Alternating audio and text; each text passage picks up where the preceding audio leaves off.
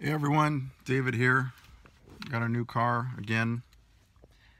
2017 WRX. I'll include some exterior shots of it in a second. Trying to figure out what to do next as far as mods. I think I'm going to start with, since it's a 2017 and there's no tunes available for these, I got to kind of keep it limited. I think I'm going to start with just the resonator delete, and I'll probably do a write-up on that. Then from there, I'm probably just going to go with the catback. I'm going to go with something quiet because when I get a J pipe, I want to make sure it's not too loud because I want to go catless. And removing the cats does definitely increase the noise quite a bit. So from there, not sure, probably just going to go tune. Any suggestions? I'm new to this platform. And there's a lot of aspects I don't quite understand. For example, when you get a catless J pipe and you have a tune, do you have to install it there with the tuner? Or can you drive the car with a catless J pipe?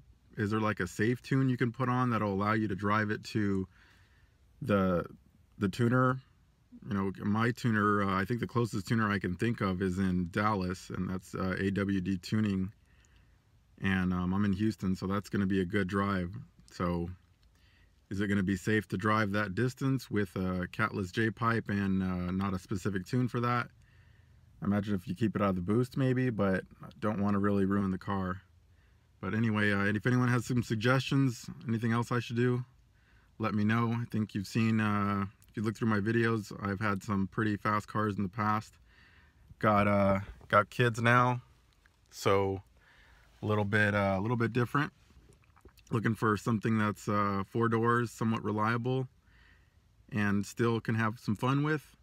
And the WRX is an excellent car for that. Of course, got it in a manual.